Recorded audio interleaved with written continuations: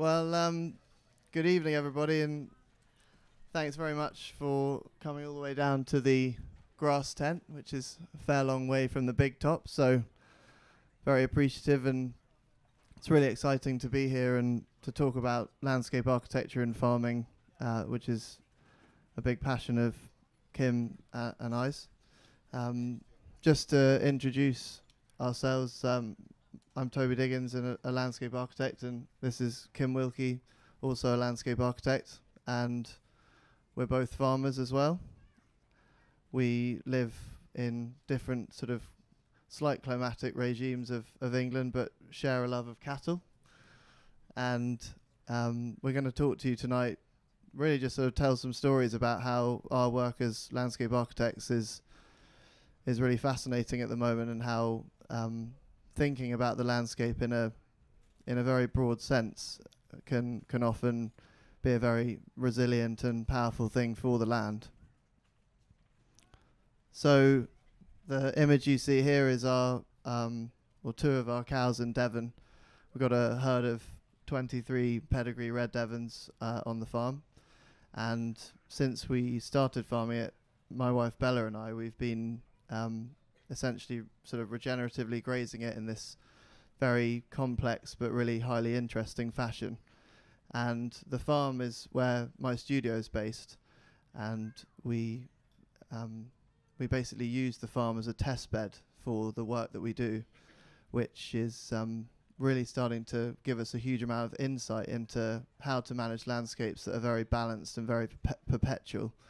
And we're going to both talk about those kind of landscapes tonight, and how to look at the landscape and understand the sort of natural flow of the landscape across Britain.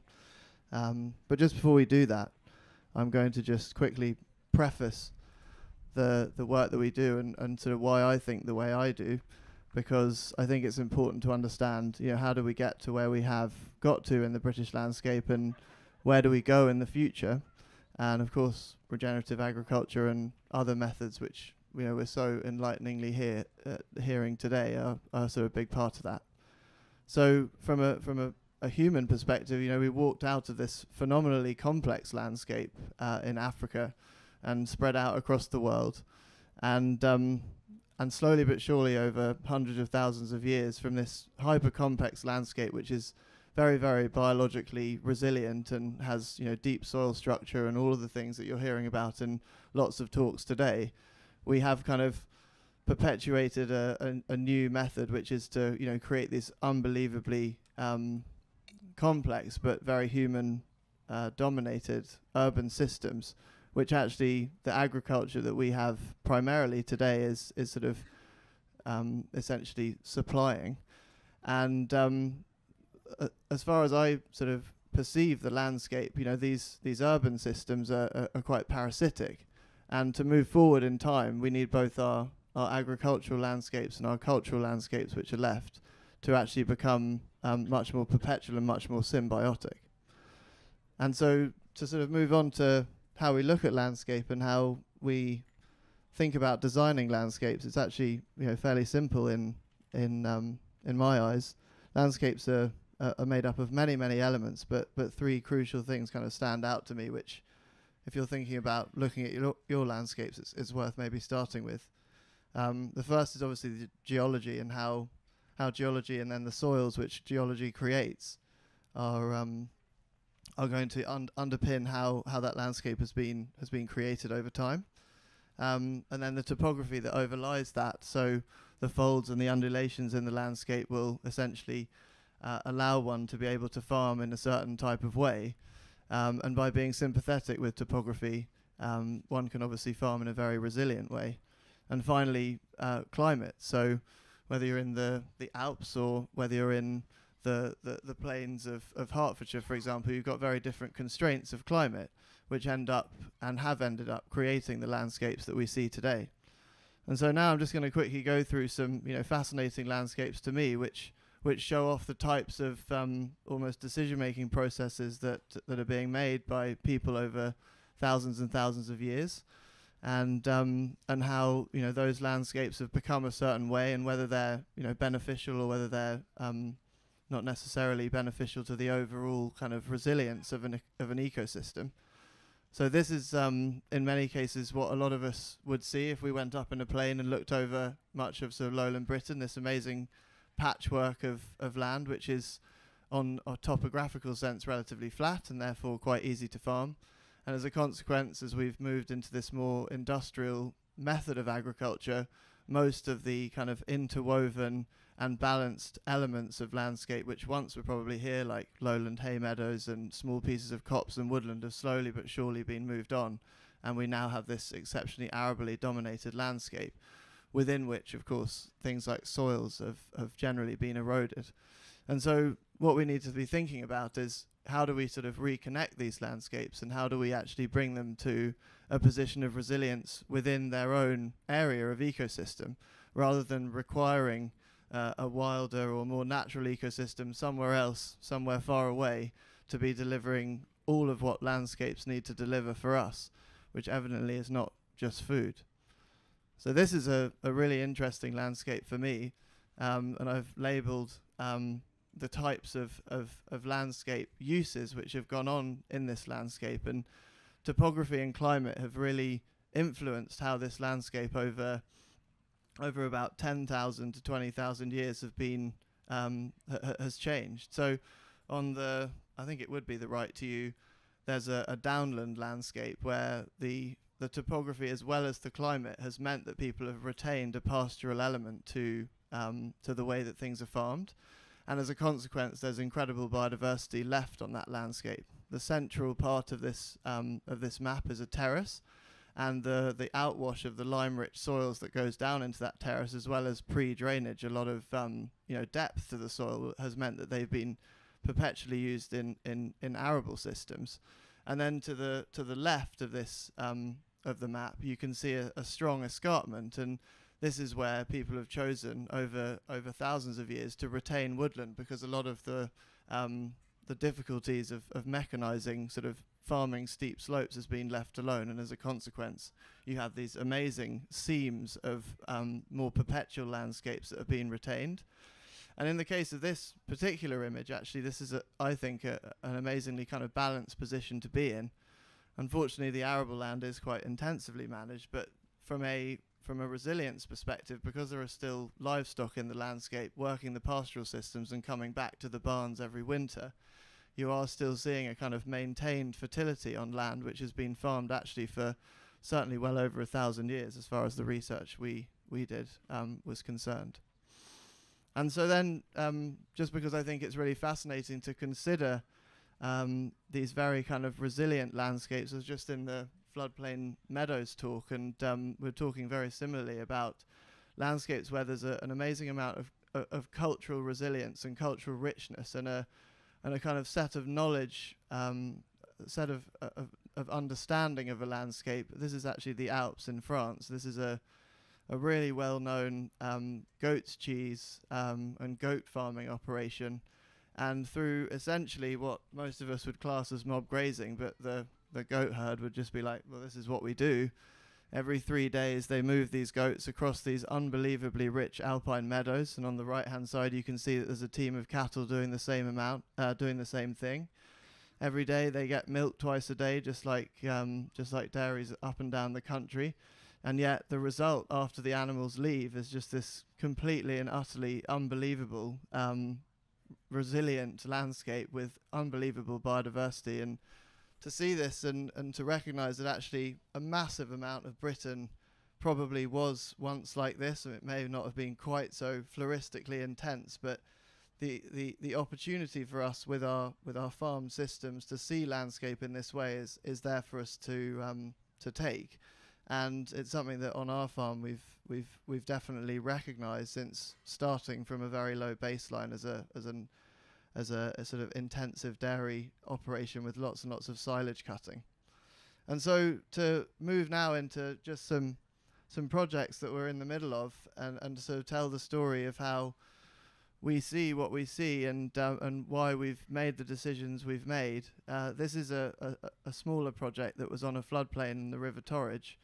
And this is a digital terrain model which was made by somebody doing a drone overflight, which is unbelievably useful to us now. I feel like the sort of LiDAR capacity that is out there is actually pretty much available to everybody. So I'd highly recommend, if you get the chance and you're looking at your farm, to look at LiDAR. And we use GIS, Geographical Information Systems, to kind of overlay lots of different layers of the landscape. But topography, which Kim will also talk a lot about, is such a crucial thing, and also the sort of hidden topography which is left as a skeleton or as a remnant of what was once, is absolutely vital for us to understand in some cases how we create a logic of what to do next, because you could do theoretically in this time and in this age absolutely anything.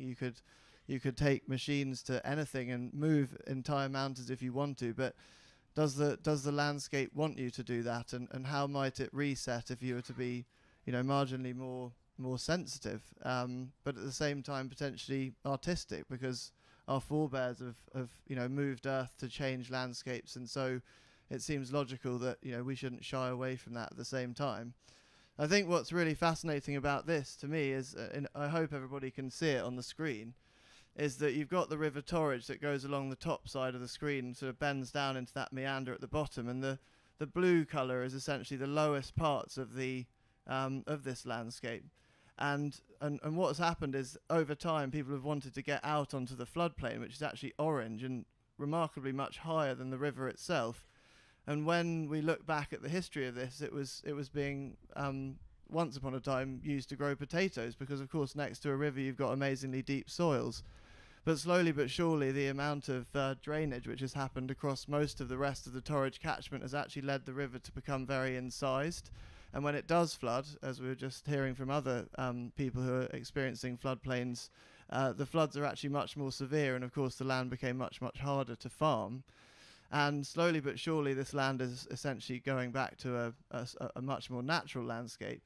But what we decided to do was to look at it so that we become resilient, and to move this particular project away from being all about some kind of farming operation, and to move it into a flood restoration and flood mitigation operation, where we mapped out, using that topography which you can see. I might just go over here and help. You can kind of see that there's these old flow trains where the original river probably was braided. And of course, the best place to start thinking about re-wetting a landscape is where you've got these undulations in the landscape which are already lower. So when you push the water back across its floodplain and reactivate the floodplain and get those kind of amazing peaty soils building back up again, you're going to start to get the water following those natural courses. So it seemed illogical to us to actually, push the water where it shouldn't go in this particular case. And what we then did is we kind of modelled how that particular floodplain might work in positions of low flow, which is as you see here, and then also positions of high flow. And then that would allow us to be able to understand where you'd get amazing opportunities for wading birds, where you could actually still continue to do a floodplain meadow restoration, which is the dotted areas which would stay above the flooding. And as a sort of integrated ecological piece, this particular project was going to then become a much more valuable entity to the overall catchment of the Torridge, and that was the logic behind why we decided to design that. Again, this is another project about water for us. This is a master plan we did from a project in Norfolk. There's some unbelievably impressive multi-designated sites on the southern side of this project. And the north is a very, very currently intensively managed landscape. And as a consequence, there's a significant amount of agricultural pollution which is entering these Broads and actually depleting the overall biodiversity of the Broads. And through utilising the concept of potentially biodiversity net gain, although this is more about a long-term landscape restoration, we chose to push pieces of woodland along the more steep areas of topography which linked up, so that then we created this kind of interlocking matrix of woodland and hedgerows which were starting to grow out, and then to go to a pastoral system, because the depletion of the soil meant that there was ever increasing needs for nutrient use, or particularly artificial nitrogen. And by moving away from that, and by going, especially on these soils are actually very sandy, we would get to a position where you once again would have this much more balanced landscape. And the really sort of crucial piece of value in this particular project was not the piece that we were suggesting to actually restore or change, but actually it was to stop the ingress of these chemicals going into the Broads, and as a consequence depleting what was basically a sort of internationally designated set of sites. Got about sort of 5 minutes to go, so I'll just go through one more project, which is, you know, for us a super exciting project.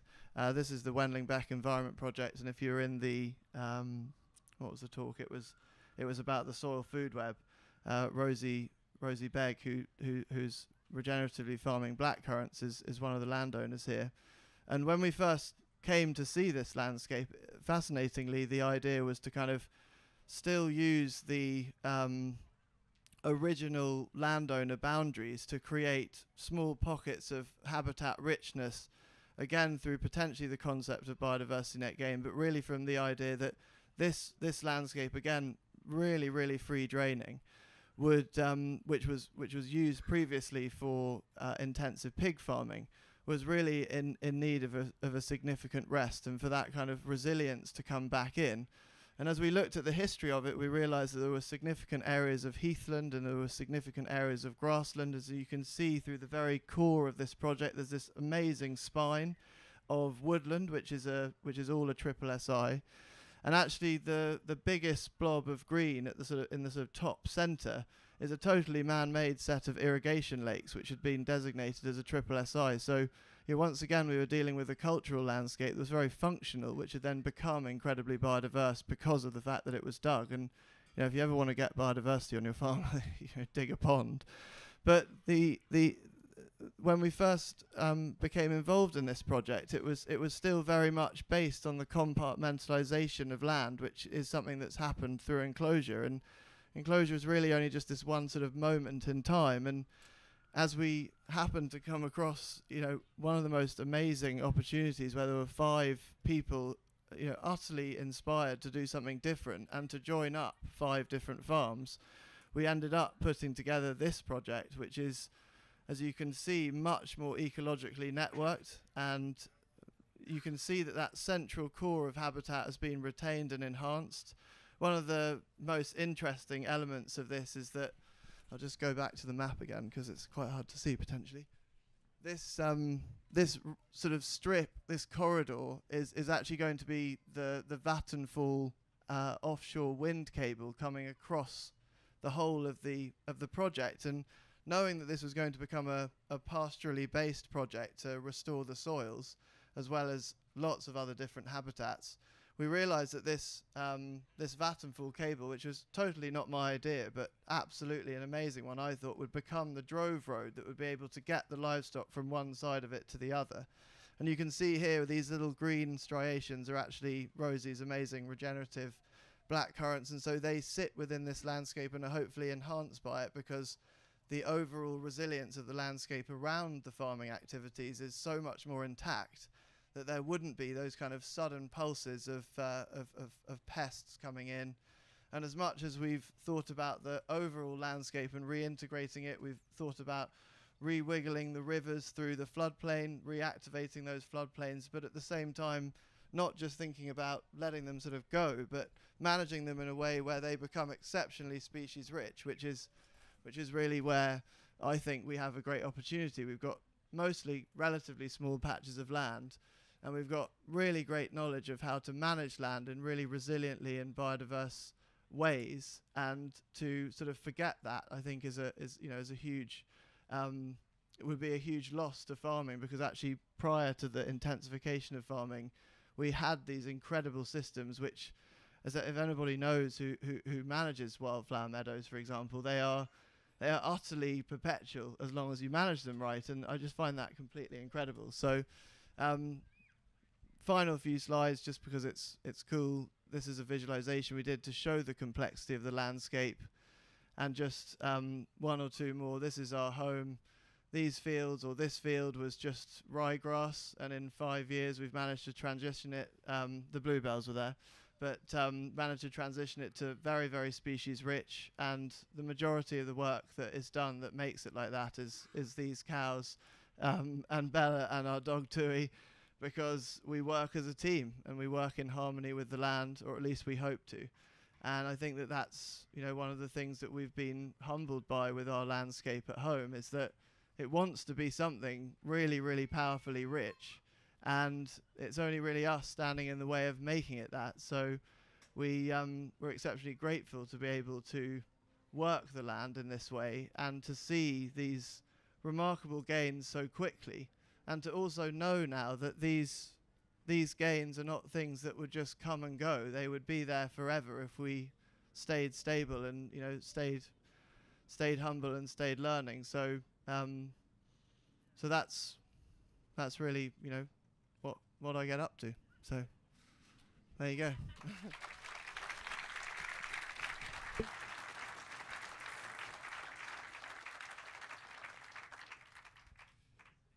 I'm going to rattle through very much a similar theme, but we want to leave time to be cross-examined afterwards, so please do give us questions. But for me, landscape is geology eroded by water and then infused with life, human and wildlife. And I think the understanding that they're both together is intrinsic to this. And indeed, the landscapes we love, the most beautiful landscapes I find are the farmed landscapes. This is Egerton Hill and then Ridge and Furrow. Incredible shapes up in this very far north twilight zone where you get these long shadows, and beautiful landscape that is from 5,000 years of farming. And I think to understand that farming is landscape is the crucial the crucial jump to make. And indeed, even with the enclosure movement, the whole cultural and sort of essence of what it is, particularly in England, is formed by that agricultural and pastoral tradition. And indeed, at its most intense in the mid-18th century, farming was using every inch of usable land, but for perpetual fertility. And this frontispiece shows windmills, sheep, hay, stew ponds, the whole lot. And the ecologists, the Hampshire ecologists, did a study of when maximum biodiversity since the last ice age occurred. And it was probably in the mid-18th century when the land was being farmed for perpetual fertility, not 5,000 years ago. So human beings are a part of that biodiversity. And the English landscape movement through the 18th century was very much about bringing livestock and productive landscape right up to the edge of the house. This is Capabilities Brown's last plan before he died for Heveningham, and the illustration of what the landscape would look like. And there were no flowers there. There were animals right up to the windows, and then vegetables grown in the walled garden. And I think one has to remember that landscape at farming and looking beyond the fence, which I'll come to shortly, is the essence of where we go now and how we get government thinking and government funding to join up. This is Heveningham. Brown's plans were never implemented, but the top slide there is the intense arable and erosion that was going on before we implemented Brown's plans. This is around about 2000. And the biodiversity has exploded there, as well as producing very good food. That's what it looks like now, and it's gone from pretty much a desert in terms of wildlife into 50 breeding barn owl pairs there, and curlews and incredible insects as well. And one of the big decisions to make at the moment is where to put trees. And I think really looking at topography, how it works with the land, is essential. on this project, we've now planted 1 million trees, but very much according to the topography and keeping the valleys and the water in the bottom of those valleys open. Along those same lines, this is a project in just close to Winchester, and it's within 2 arms of the Itchen, one of the best chalk streams in the world, and you can see the top left is it had been turned into a polo pitch with a helipad. The top right is the medieval system of intense water farming that used to take place there. Below that, the southern damselfly, which had almost gone extinct. And then bottom left is we persuaded the Environment Agency and the Wildlife Trust that we wouldn't take anything away from the site, we wouldn't bring anything in, but if we could just move the earth around, we could bring back the habitat for the southern damselfly, make it good for grazing and full of wildlife. And that's what it looks like now as you fly into Southampton Airport. And before, we were there with Diggens for 3 months. Before we'd even finished, the otters, the damselflies, and the salmon had moved in. And it's just a question of, you don't have to replicate what was there in the Middle Ages, but you have to understand the principles of how you work with the land and the floodplain. And it can be very much of our own time. So those are the LiDAR demonstrations and the drawing of the plan. But what we've just very much picked up from, as Toby said, from the last talk about floodplains, is that this is a slide stolen from the Open University, but that deep-rooted herbal lays grazed properly in floodplains sequester carbon faster and more successfully than any woodland or any other form of management of the land. So cows and herbal lays are intrinsic to solutions. And now just going to finish up on 2 projects from different ends of the South Downs National Park at different scales. This first one is for is the Brighton Downs, 20 square miles of downland that Brighton bought 100 years ago to protect its water supply. Those leases are all coming up for renewal at the moment, and so how those leases are going to be framed is pretty crucial in terms of how that land will be managed for the next 100 years. And this is where looking beyond the fence and understanding farming at a landscape scale really makes a difference. So each farmer, this is the kind of scale of the landscape, these amazing chalk downs, and then the Weald beyond, a completely different landscape. And particularly the northeast facing slopes are amazing in terms of the wildflowers and the biodiversity. And grazed and managed properly, these chalk downs, I think, are amongst the most biodiverse habitats in the entire world. They are absolutely incredible, just in terms of flowers, insects, and mycorrhizal fungi. And so, at the moment, an awful lot of it looks like this, and you can see the harvesting going on a very steep slope there. And each tenancy is saying, well, we need to have a mix of arable as well as pasture. But because of the way that the tenancy boundaries are formed, you're getting very artificial management of that land. And in the reframing of the tenancies, we can look beyond the fence and say, okay, you've only got these steep slopes. We're going to make an allowance with your neighbor so that instead of having that wonderful slope cut through by wheat, and indeed these kinds of property boundaries, tenancy boundaries that you get there, we can remanage and reframe the landscape so that you're getting complete topographic continuity of the pasture, and then having arable either in the valley bottoms or on the headlands at the top, so that you can really frame that whole management and farming of the landscape at a landscape scale. And so this this was my plan for that whole, probably covering about 30 square miles.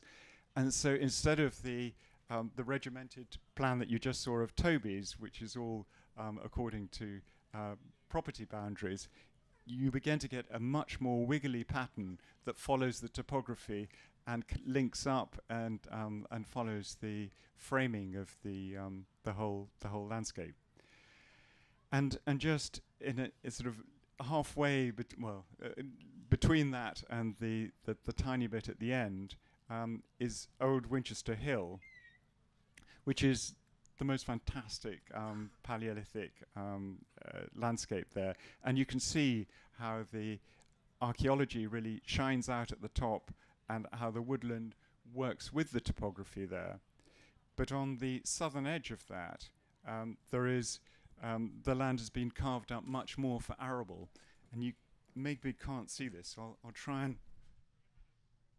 and point it out. But at the top here, you can see how the woodland has been broken and ploughed up through there. And this was my attempt. You can see there's a really nice little bowl there and a gap between those woodlands. If one were to plant that and around there and turn that to pasture, you get something that looks much more like this, really bringing out the shape of the landscape and bringing the woodland to completely link up and flow with that.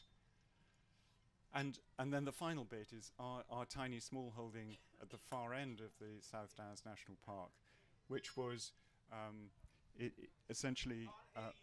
okay. Okay. Can you hear me now? Great.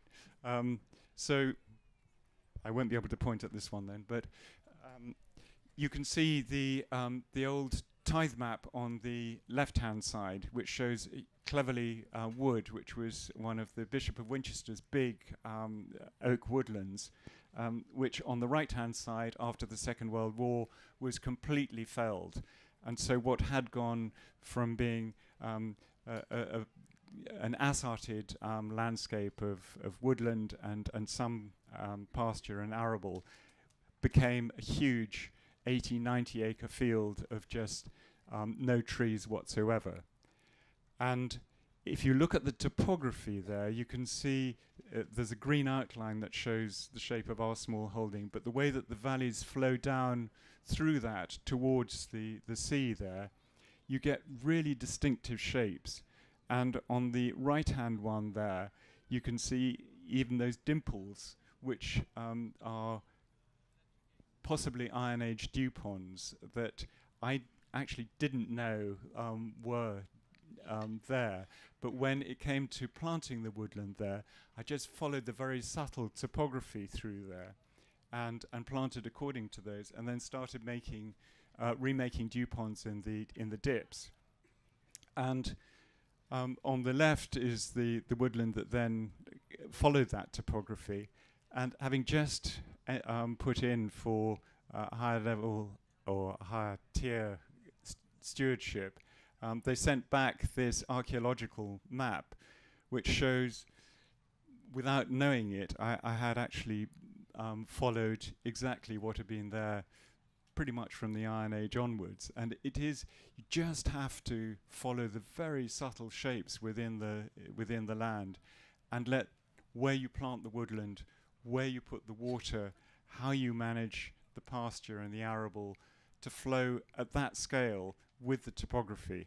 And so the top one is the landscape before I managed to get that field. You can see a tiny little tree in the foreground and the strip of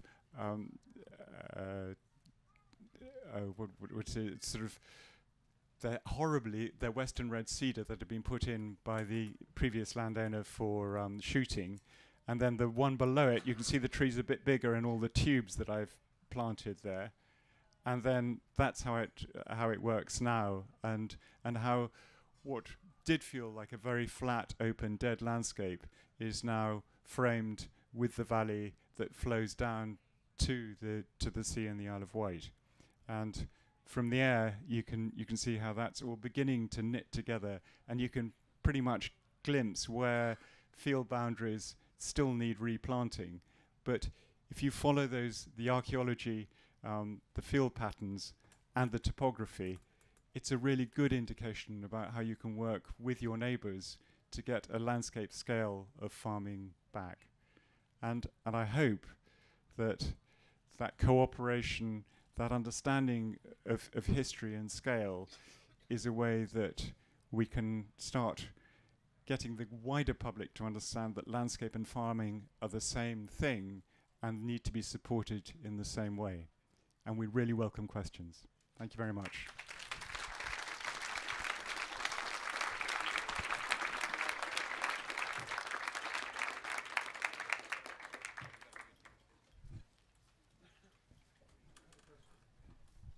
Yep, there's a guy just here with his hand up. Oh yeah, okay. Do you want to go there first? Oh, hi, Owen. Is it on? Yeah. I just wanted to ask a question about intervention. When is intervention right, and when is it not right?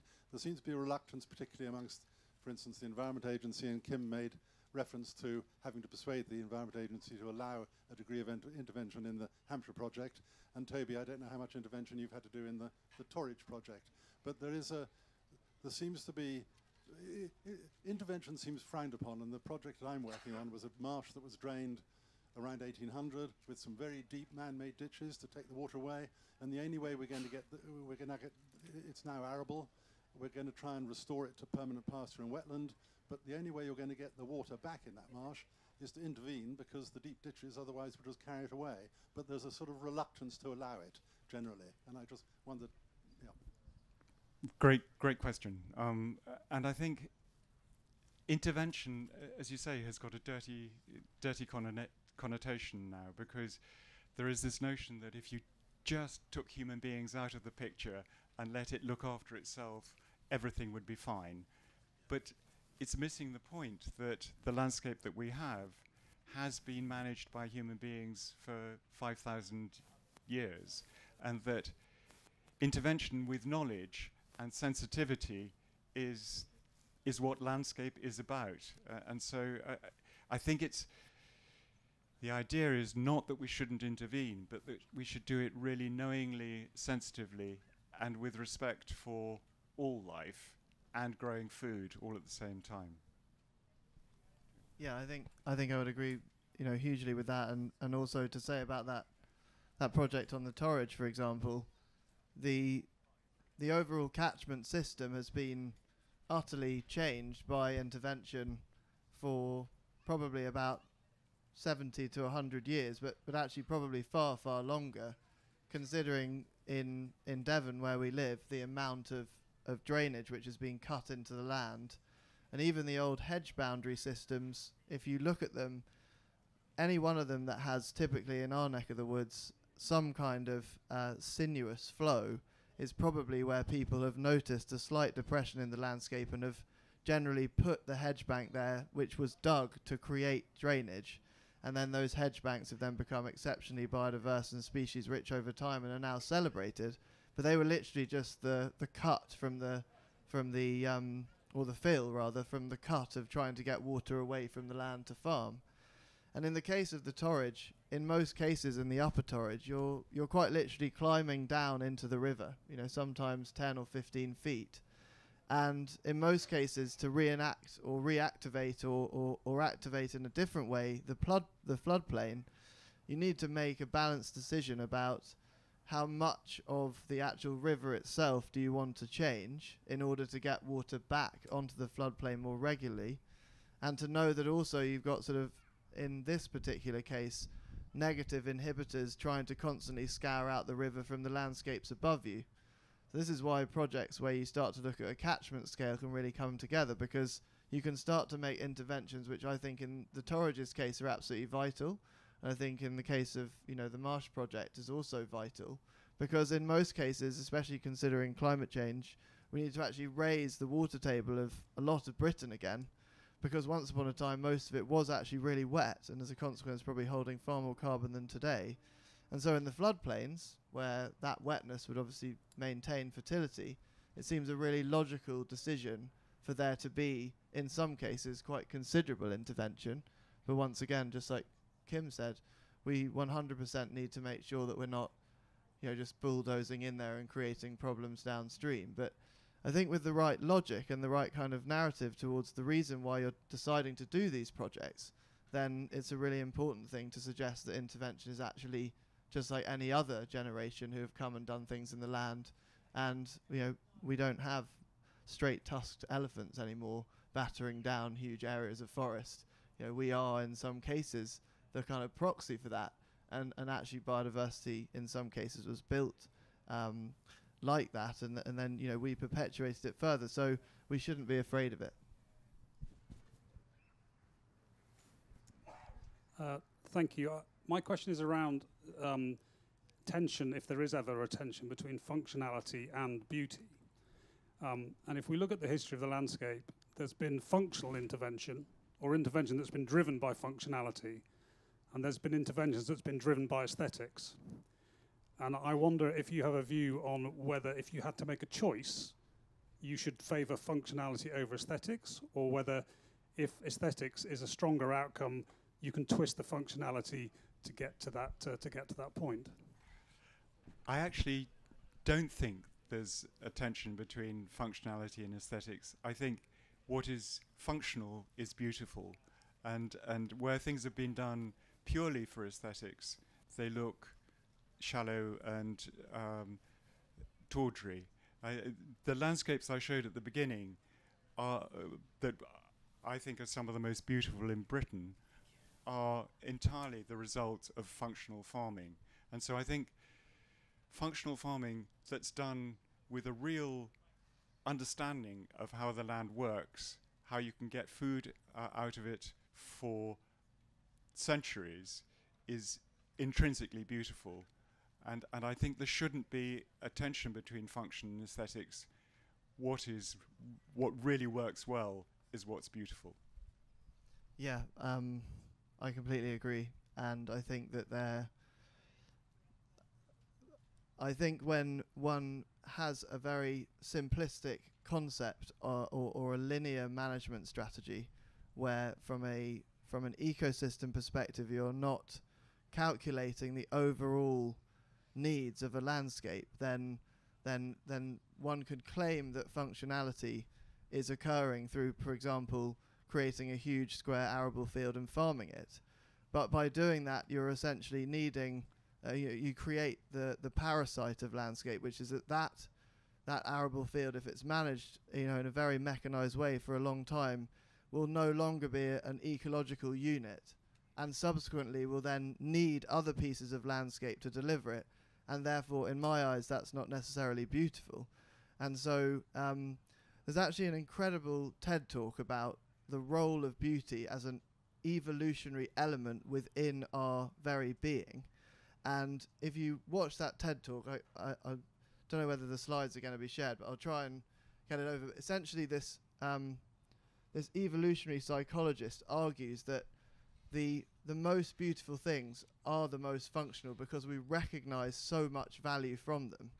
And I think as you start to look at the landscape from a much more broad perspective, you start to see oversimplification, which is not beautiful. And once you have all of the component parts of landscape re-embedded back together, it's impossible to sort of say how you feel, but you have this unbelievable kind of feeling of comfort.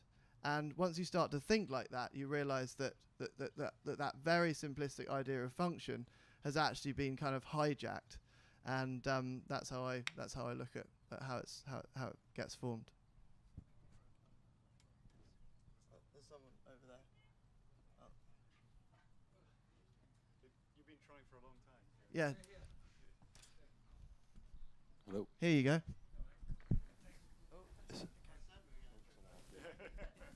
Okay.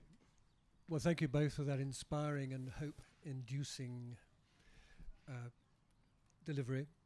My question is, what advice would you give to a landowner who doesn't have access to your skill sets or possibly particularly deep pockets?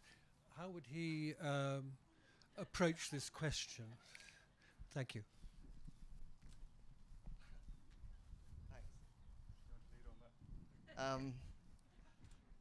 it's a good question, and I think that the greatest designers are always people who live in their landscape, and when I say live in their landscape, I mean they are at one with it. And so I don't think it's beyond the realms of possibility for everybody in here to be great designers of their landscapes. They just need to potentially walk in a certain way through the land and feel it out, and I promise you it'll be there for you. So, you know, anyone can do it.